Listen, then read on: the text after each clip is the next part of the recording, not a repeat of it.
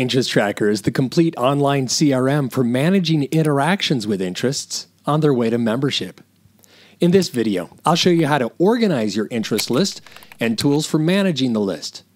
If you'd like to learn how to add names to your interest list, click here to watch that video.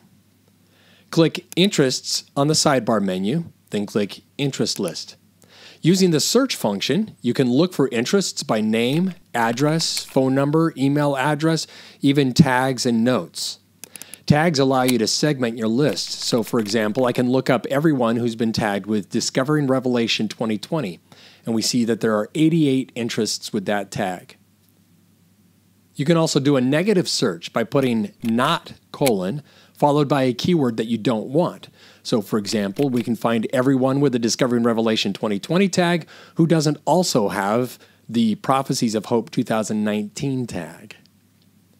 Click the View button for an interest to go to the profile page, where you can see contact information, tags, decisions the interest has made, as well as past interactions and notes. To add a tag, click the Edit button, add the tag, and click Update.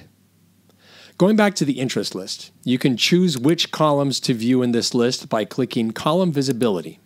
Let's turn off Tags and Assigned To, and add Religious Background and Profile Picture. Those are the columns we now see. You can add tags to multiple interests at once by selecting the interests, scrolling to the bottom, and click Bulk Assign Tags. Choose the tag you want to add and click Apply to Interests. If an interest somehow got added more than once, you can merge those records into one, select the records, then click Merge Duplicate Records, and click the Merge button. Select the record to keep, and all the other selected records will get merged into that one.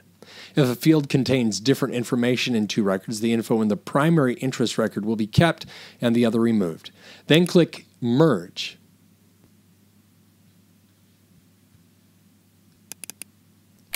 And finally, from the interest list view, you can output the records to the clipboard, save a comma-delimited CSV file or Excel file, save a PDF file, or open an HTML window to print. In the next video, we'll look more closely at interactions, notes, and to-dos.